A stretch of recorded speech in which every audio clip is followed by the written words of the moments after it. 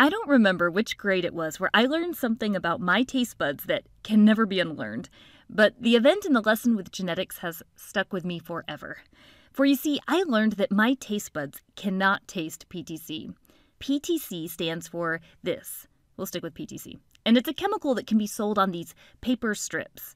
It can be purchased under the name PTC paper, and it's popular in genetic classes because it has this fascinating quality. Some can put it on their tongue and immediately say, "Yuck, this is bitter."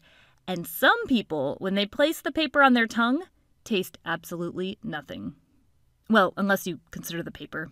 Does paper have a taste in itself? That's a debatable question, but the point is some people can taste PTC, and some people cannot taste PTC. And I was really disappointed because I remember that I was the only one there that could not taste it. So there was everyone getting this amazing science experience, and I couldn't taste a thing. Well, there may have been more than just me that couldn't taste it in the classroom that day, but they didn't seem as concerned by the fear of missing out of the PTC paper as I was.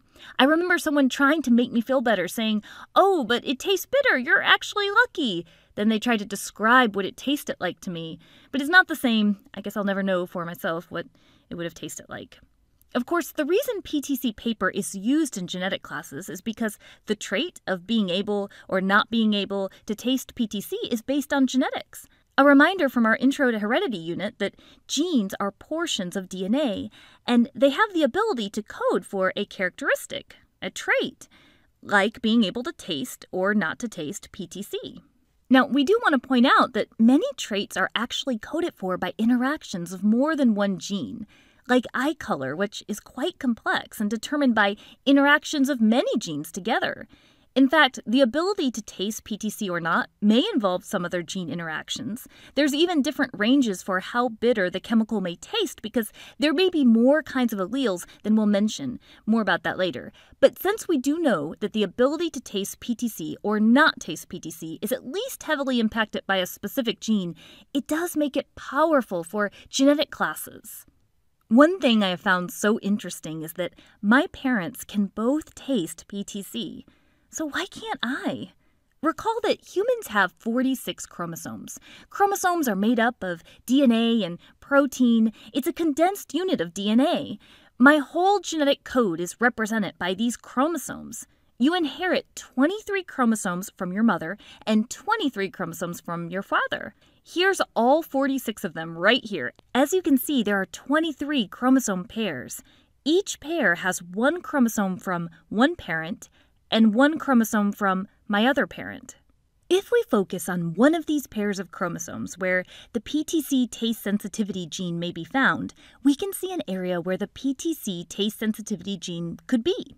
Let's assume this is the locus where the PTC taste sensitivity gene is found.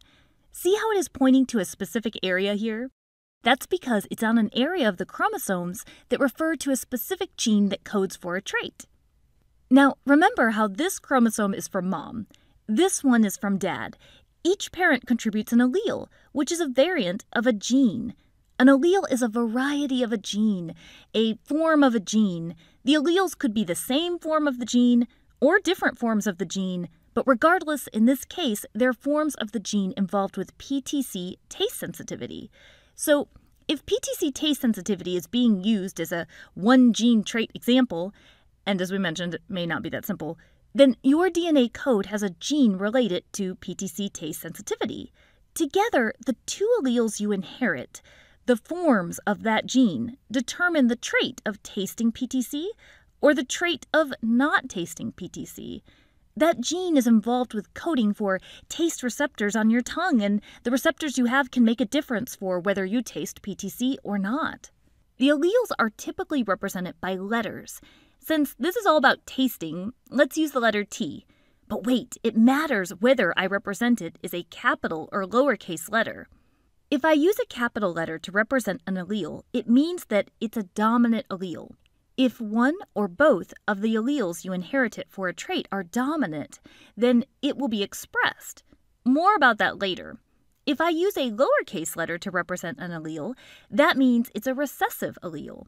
Recessive alleles are typically not expressed unless there is no dominant allele present. Now remember that you have two allele copies, so the combination you could have here could be big T, big T, or little t, little t. These are called genotypes, your genetic makeup.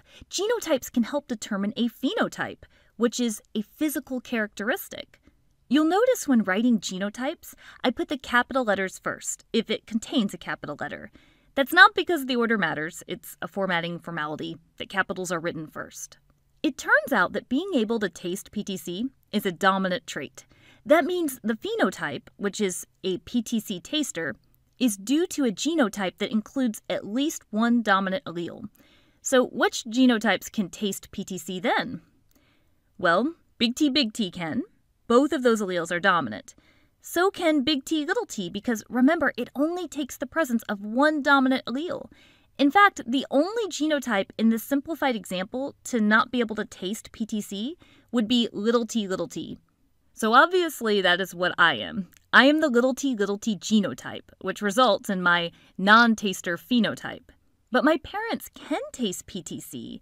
So what genotypes would they have to be? Well, if they were both big T, that wouldn't be possible. If one was big T and one was big T, that still wouldn't be possible. Remember, you have to get an allele, a form of a gene, from each parent.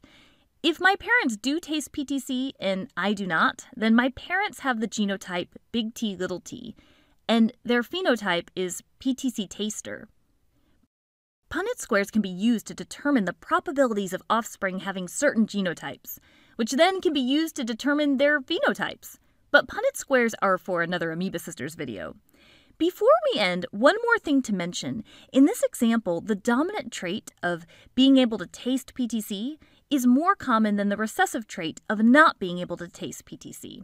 And one could jump to an assumption that dominant traits are more common, especially since it only takes the presence of one dominant allele to show up in the phenotype, at least in Mendelian inheritance. But the dominant trait is not always more common in a population, because it's possible that the dominant allele itself is more rare. That can be the case with some forms of polydactyly, that is, being born with extra fingers. Some forms of polydactyly can be a dominant trait caused by the presence of at least one dominant allele. However, the dominant allele may not be as common in the population, and the condition of having extra fingers is generally rare. Well, that's it for the Amoeba Sisters, and we remind you to stay curious.